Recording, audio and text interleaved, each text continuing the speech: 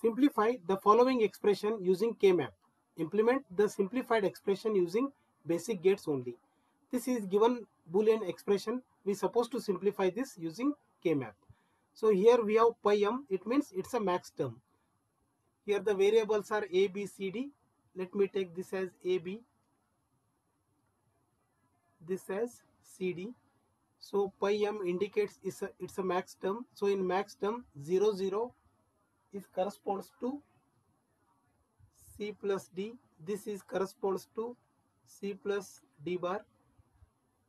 This is c bar plus d bar, and this will be c bar plus d. Similarly, here we have a plus b. 0, 0 is with respect to a plus b. 0, 1 is with respect to a plus b bar. This will be a bar plus b bar, and this will be with respect to a bar plus b. So now in these cell numbers we have to enter 0, that is 0, 2, 3. Let me enter 0 in 0 cell, 2, 3. Then we have 4, 5, 12, 13. That is 4, 5, 12, 13. And along with this we have don't care terms, that is 8 and 10.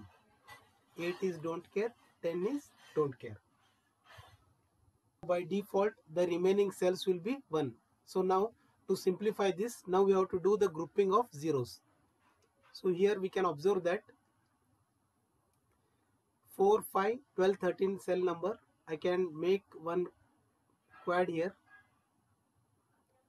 So value of this will be, so in these two row the common factor is b bar, and between these two column common factor is c, that is b bar plus c. Then here we have 0, 0. This I can make a pair. So this is with respect to this row, the value is a plus b, a plus b. So it covers these two columns. So common factor between these two is c bar, that is plus c bar. So now here we have one more 0. So now I can make this 0, this 0, this don't care term, this don't care term as a quad. This one, this one, this one, and this one is a quad. The value of this is, here in between these two columns the common factor is d, plus between these two rows the common factor is b, that is I can write b plus d, b plus d. So therefore now I can write f is equal to, we have b bar plus c. So these are the max term, that is nothing but POS, b plus d, product of sum a plus b plus c bar. We have a plus b plus c bar. Now let me draw the logic circuit.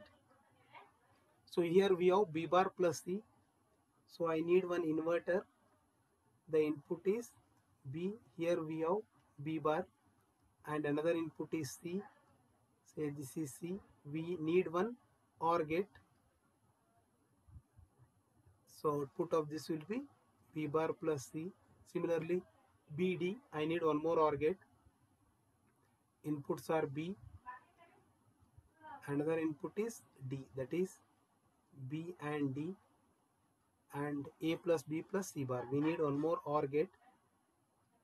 The inputs are a, b, and we have c bar. So c, I need one inverter. Output of this is c bar is given to OR gate. The output of this will be a plus b plus c bar is given to AND gate. All outputs are connected to AND gate. So this is the output function f. So this is the complete logic diagram for given function. Thank you for watching.